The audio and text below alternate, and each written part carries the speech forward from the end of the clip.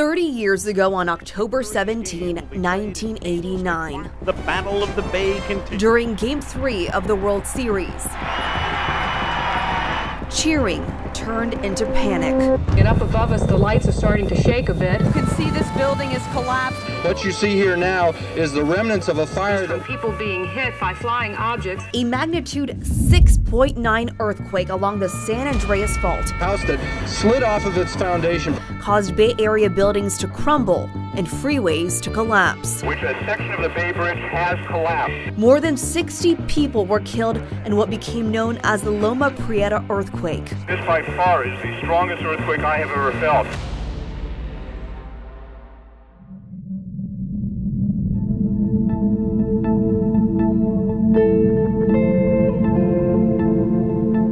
Thousands of faults weave through California like a spider web. Some have yet to be discovered. San Andreas is the most famous in California because of the damage it has and will cause. We are due for the big one. The fault is not just one surface, right? When it breaks in a particular earthquake, you usually see one surface. But each different earthquake might move slightly different place, and you end up creating a zone that can be a variety of width. We took a tour along the San Andreas Fault with world-renowned seismologist Dr. Lucy Jones. Here's what she says will happen during the next big quake. Transmission lines, if the fault doesn't run through the tower, there's often enough flexibility that they can move and stay up. However, if it runs through the tower, it's a problem. These rocks could literally be in the air. I mean, this is actually not the safest. I mean, mostly I want to be outside with nothing to fall on me, but these big boulders here could literally be thrown in the air. Geologists say the southern part of the San Andreas Fault is 100 years overdue for a major quake.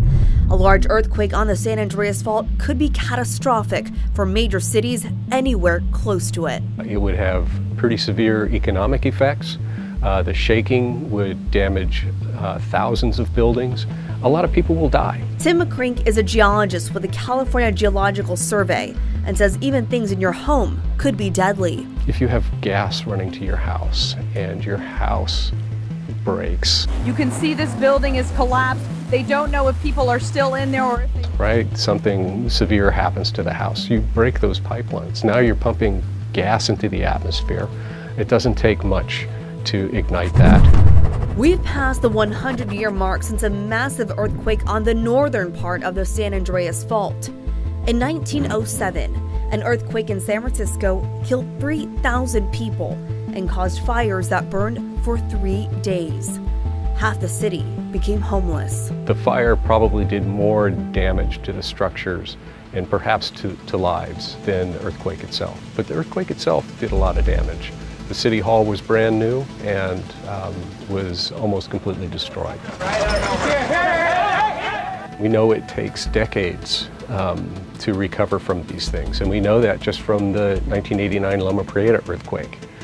They had their 25th anniversary not too long ago, and the word that I heard from that was that they were just finishing rebuilding some of the buildings in Santa Cruz that were damaged by that earthquake. And it'll take a while for help to come. We're pretty much at the center of the San Andreas Fault along Big Pine Canyon. If the big earthquake hit, all the roads around me will be impassable.